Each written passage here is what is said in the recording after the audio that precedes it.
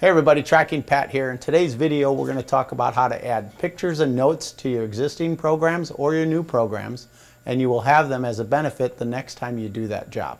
So first of all, I'm at the main screen and I'm just going to go to program mode, and I'm going to show you that I'm doing a part that you've seen in a lot of different videos that we call the small spindle.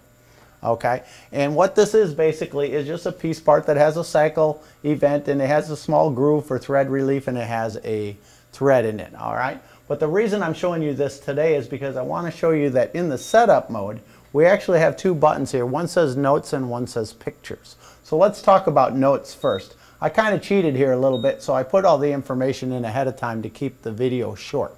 But you'll see that I have multiple boxes in here, and I can add information to each one of these about the specific job. So in the first box I told them that we did this with 6061 aluminum round stock.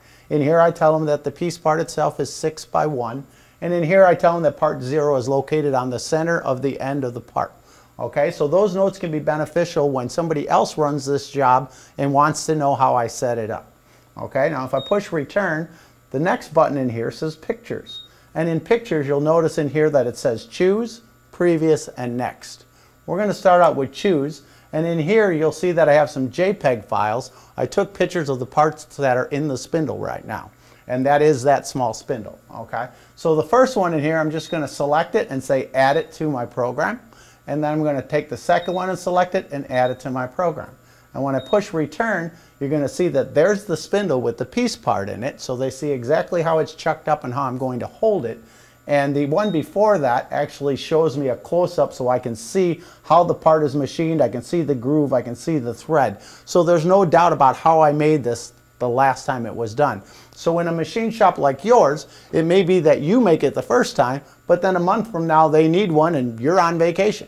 So then we say, hey, you know what? Go open the pictures and notes, look at how the job was set up, please make me one of those and ship it to the customer right away. And you can do that without having to bother the guy who's on vacation, who's sitting at the beach having a beer or something like that, right? Something really important.